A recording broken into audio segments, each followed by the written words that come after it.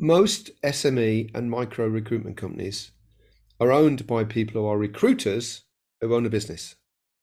What they need to be are business owners that just happen to do recruitment.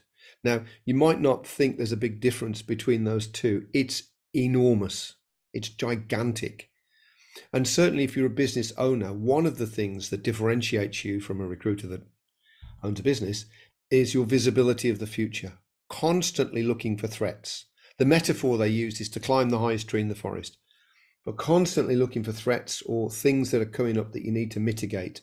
And the bigger the threat, the more serious if it happens, the more effort you put into mitigating it. Now, yes, I accept there will be a lot of things that you prepare for that never happen. Well, fine. That's the price you pay.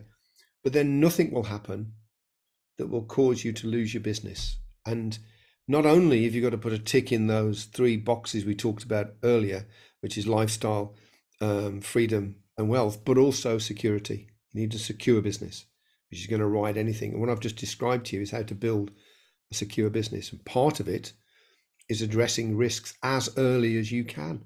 And this has been coming for ages, and we all knew this was coming, really.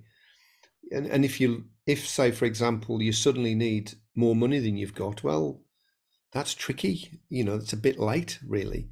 If you start losing clients quietly, they just stop giving you work.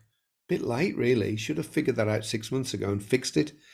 And if you want to start put together a strategic business development machine for your business, that can take quite a long time, certainly 6, maybe even 9 months to build it properly.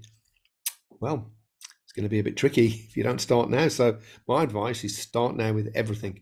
Prepare now.